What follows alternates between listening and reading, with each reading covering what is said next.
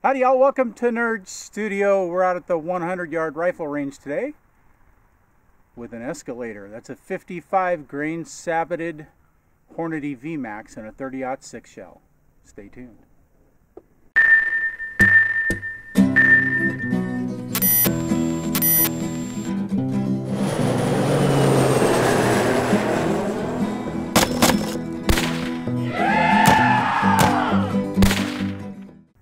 The way to start this conversation, 4,700 feet per second, man.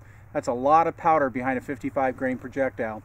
Now it has a plastic sabot in there, which adds 15 grains, so, you know, technically it's you're loading for 65 grains when you put your powder in there and set your load up.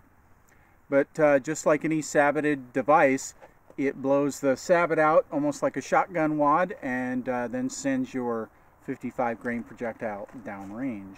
These are the same bullets we use when we're loading varmint rounds for our 223s, just with 30-06 power behind it. 4,700 feet per second. You used to be able to buy these Escalators commercially loaded. I don't believe you can anymore. I don't know that I don't think they make them, but you can still buy the sabots and the tool required to put them together. So we couldn't resist. We talked about it for a while and said, oh, let's get a hold of them and do what we do. Get out your chips and dip them.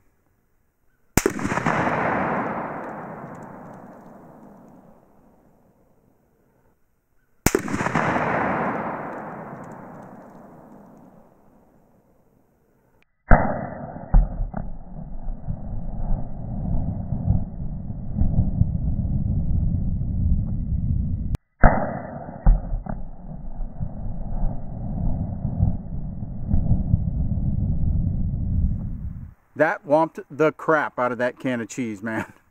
Definitely one of our better cheese can shots. Now, if you take a look at the sight-in target here, I started sighting in with regular 110 grain 30-06 rounds and some hollow points. And the gun's a little bit all over. This is the Ruger American in 30-06, and it shoots really well at like 160 grain ammo.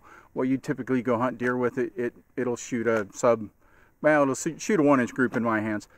But you can see here the pattern using 110 grain bullet. I just don't think that the rifling in this thing, I don't think the twist is right for these light loads.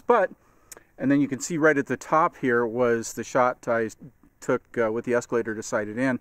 So when I aimed at this cheese can, I aimed right at the bottom and pretty well center punched it. I was pretty pleased. Yeehaw, fun in the country. All right, folks, yeah, there's no moral to that story. Cheese go boom. Always remember, anyone can shoot. And man, if you got enough space, shoot the crap out of a can of cheese, because that's fun. We'll see you next time.